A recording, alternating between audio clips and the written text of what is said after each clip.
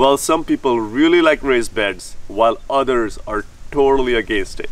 In this video, I'm going to share 5 reasons to have raised beds and also reasons not to. I'm not for or against raised beds. I want to provide you with factual information so you can make your own decision. So let's get started. Reason number 1 is if you have really hard compacted soil. Now we had gravel here and this area is severely compacted and it's really hard. If you went with a pick and you tried to break into the soil, you will have trouble breaking in. So I built raised beds in this area so I can actually have soil up to 6 inches above that hard compacted soil. That way I can still plant vegetables. So if you have hard compacted soil, you can build raised beds using these fence pickets or 2x6s or 1x6s if you like, and you can raise the level of your garden to have loose soil to plant. Now I also made a video about how to build these raised beds using fence pickets, which is the cheapest way to build raised beds, and these are redwood fence pickets, so check that video out if you're interested. Reason number 2, and that depends on what you want to grow. Now if you want to grow tomatoes, eggplants, okra, they will even grow well in ground if you just till your ground or loosen up your ground and amend more compost in there and plant it on a flat ground. If you have really compacted soil, you can even make berms, which is alternative way to have little bit fluffier soil as compared to building raised beds. However, if you want to plant root vegetables such as carrots, turnips, beets, and radishes, you must have a lot of loose soil, at least up to a foot deep of loose soil. So if you have really hard compacted soil, that's another reason to build raised beds to plant those kind of vegetables. Now you can also build raised beds to plant ginger, onions, garlic, and anything that goes into the ground, including potatoes and sweet potatoes as well. So raised beds allow you to have fluffier and loose soil, and I made a video about 5 tips to grow lots of root vegetables in which I emphasized having really loose soil to grow those root vegetables. Reason number 3, having proper drainage. So if you have clay soil which retains moisture really well, you have to think about having good drainage into your garden. If you have sandy loam soil or other kinds of sandy or silt loams, you don't have to worry about drainage as much because those soils are naturally very well drained. So if you have those kinds of soil, you don't actually need raised beds. You can just plant on the flat ground.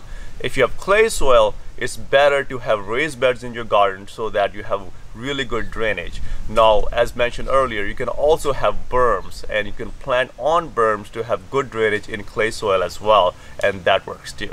So the first 3 reasons center around the plants and the soil, and I also made a video on how you can fill your raised beds with free organic compost, and you can do that over the winter. So check that video out if you're interested.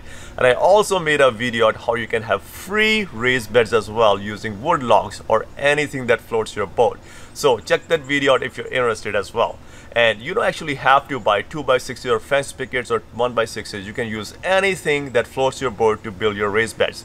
Just make sure the wood is not pressure treated or chemically treated, otherwise you will have all those chemicals released into your garden. Now, reason number 4. Now if you have any sorts of health problems or physical limitations such as bad knees or bad back, it's beneficial to have raised beds so that the plant sits up a little bit higher and it's easier to reach to those plants.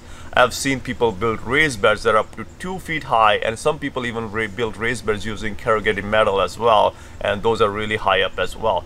So for people that have health issues or physical limitations, raised beds are a really good solution. Now reason number 5, weeding. It's really easy to weed a garden that's built with raised beds because you have set pathways that have weed block on them and have gravel or wood chips, and then all your plants are in a designated area within the raised beds, and you can easily reach to them and weed them, and it's easy to manage your raised bed as well in that way. Now here are a few reasons not to have raised beds. Now raised beds cost a lot of money. Lumber costs money.